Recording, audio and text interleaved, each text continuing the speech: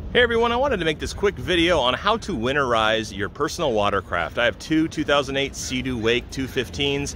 I've had these for about 5 years. I winterize them myself every year because I live in Seattle. It gets really cold, usually down in the 20s in the winter, and winterizing them is a must for long-term storage. And doing winterization at the dealer costs about $300 per jet ski. I can get each jet ski done for about 20 bucks if you do it yourself. So this won't be a super in-depth video on how to do it, but I'll just be quickly going over the 6 or 7 steps to winterizing your personal watercraft. So here we go. All right, to do this job, I use these items. I use a little Pancake Air Compressor. I use some rust and corrosion protection, lubricant and penetrant. I use some professional grade fogging oil and some Sta-Bil fuel stabilizer, as well as a hose adapter kit, which will allow you to run your jet ski on a hose when it's outside of the water. Now, if you want to spend a lot of money, you can buy your name brand, BRP, that's Seadoo's brand, a form of anti-corrosive, lubricant or fogging oil. But this is like $25, $30 a can. This stuff is about $10 a can, and it's the same stuff. So if you'd like to spend a lot of money, buy your brand name stuff, but it is practically the same stuff. If you need any of these things, I'll put links below to where you can purchase them on Amazon. Let's get to it.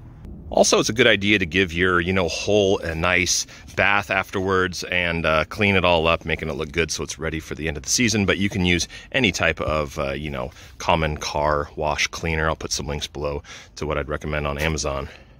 Okay, first thing you want to do is take your fuel stabilizer and get the appropriate amount in your gas tank to treat your gas tank size. My 2008 Seadoos have a 16-gallon tank, so I'm going to take about 6.5, 7 ounces of this stuff, because 1 ounce of fuel stabilizer does about 2.5 gallons treatment per gas. So you're going to want to pour this in first and then fill it up with fresh gas. You never want to store your Seadoo over the winter with no gas. You want to have at least 95% gas in there, otherwise condensation can build and things like that. So let's do it.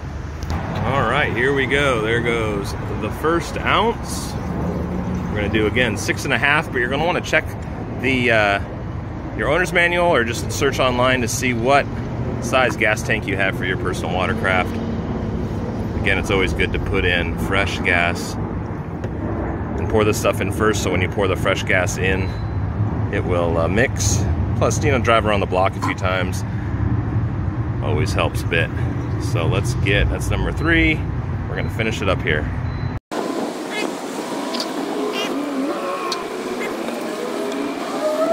All right, and then fill it up with fresh gas. I always use premium because I have a supercharged model, but I always recommend premium for all personal watercrafts. It just makes the engines run a little bit better. So just fill her on up. All right, next step is to run your Seadoo or your personal watercraft on a garden hose to let that fuel stabilizer get through the fuel system in your jet ski. I have the hose adapter kit. Your jet ski may or may not need these, but this pretty much just screws on to the inside of your jet ski. I'll show where it goes. This connects to your garden hose. You connect them together, and that allows you to feed water into your Seadoo while it's outside of the water. Okay, on the back of my Seadoo, the intake, for the water, is right in the back there. I'll highlight it with an arrow, but this little piece will screw right in there. Okay, as you can see, it is now screwed all the way in. Okay, and now attach the female end of the hose adapter kit to your hose. As I showed you in the previous clip, this part just pulls back and locks onto the the male nipple of the other end. Okay, we got the hose attached. As it says in the owner's manual, you're always supposed to start these first before you start the water. So we're gonna start this up. And then we're gonna run over quick to the hose, turn that all the way on. And you're gonna wanna ensure that water is coming out the back like that. So we're good to go. We're gonna let it run for about 2 to 3 minutes.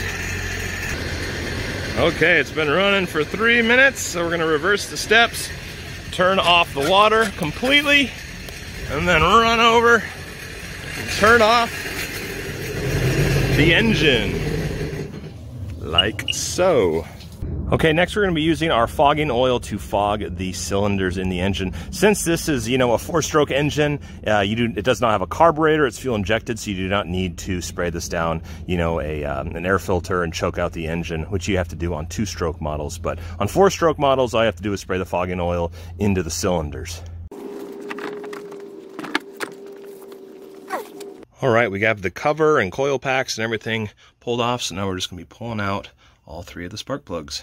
Okay, loosen all the spark plugs and then use a magnet, go down in there, pull out the plugs. Okay, now take your fogging oil and spray about 2 to 3 seconds down into each cylinder. There's one. Okay, next thing we're gonna wanna do is crank over the engine a few times to get that fogging oil down into each cylinder. How you do that is you connect your key, and then you're gonna wanna hold your throttle all the way open while you're cranking it, and that'll disable the ignition system on your Seadoo or your personal watercraft, because you don't want your ignition system to be firing if you do not have spark plugs in, which we currently do not, as you're aware of. So you're gonna wanna take like either a shop towel or something, place that over the cylinders, and then put something, you know, slightly heavy to keep that weighted down while we crank it over. Okay, I have my key connected. Again, put your throttle, hold it all the way open, and crank it for about 2 to 3 seconds.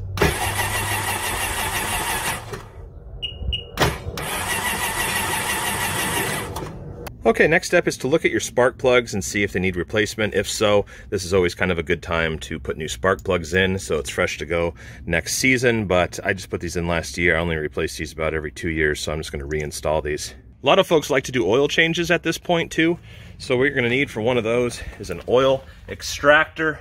However, I usually like to do mine right before the season starts, but a lot of people do it during the winterization process, so it's up to you.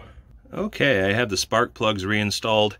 We're gonna be putting the coil packs back on. You're gonna wanna make sure that you have some dielectric grease on there. If not, you're gonna wanna apply some to keep moisture out and everything like that. All right, what we're gonna be doing now is using our air compressor to blow out any residual water out of the exhaust manifold in your Seadoo or personal watercraft. Since these are water cooled, water gets sucked in there, and any residual water that's left in there during storage, if it freezes over time, when water freezes, it expands and it can crack your exhaust manifold, which is a really expensive repair. So this is really easy to do.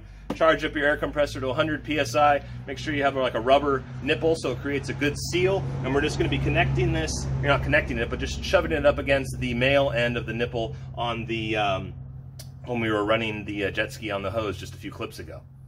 All right, so again, we're just gonna be connecting the nozzle of the air compressor to the part where the hose was going in. I'll highlight it by an arrow there. So I'm just gonna reach in there, make sure it's connected. Oh, give me a second here. There we go, we're gonna hold it down. And you can see all that water coming out. That water would have freezed and cracked the exhaust manifold potentially if we didn't get it all out. So you're just going to keep blowing air through it so you don't see any more water coming out. Okay, next thing I do is take my fluid film and just spray the entire jet assembly. You know, all these ball joint connections, anywhere there's metal, you know, steer this thing all the way over, hit up in there, steer the steering all the way to the left, hit it up all in there. Anywhere there's metal contact, you're just gonna wanna kind of douche the whole thing. You can't hurt it, and this stuff will just keep things from rusting or jamming up over time. Another spot that I usually hit is right inside on the back here. You can see where I hit it. All this, you know, throttle cable and all that stuff, I usually just kind of soak it all. Can't hurt it. Okay, second to the last step, what we're going to do now is just remove the battery and hook it up to a battery maintainer or a trickle charger, they're called, so it keeps it fresh and ready to go for next season. Okay, we have a happy little Seadoo battery connected, and it is charging. That yellow light will turn green when it's fully charged, but you know, since I only have one battery maintainer and 2 Seadoos with 2 batteries, I will you know, swap this over and just make sure both batteries are maintained all season. This will save you from having to buy a new $150, $200 battery, which is a bonus. Okay, now would be a good time to give your Seadoo a nice bath and either spray it with some, you know, XPS hull cleaner or just get yourself some Gold Class car wash. You can get this for a lot less than you can this, and you know, it doesn't harm anything. But yeah, clean up your Seadoo, making sure it looks fly for next season. Okay, one more little tip that I might recommend doing that I've always done, it's cheap, is get yourself, you know, a little heat lamp. You can buy these, you know, from Harbor Freight for like $5 or Amazon, they just clip on, and get yourself like a 60-watt incandescent light bulb, not an LED light bulb that doesn't put out any heat. You want an old school regular light bulb. And what I do is I just clamp it inside somewhere where it's not making contact. I usually put it right around here.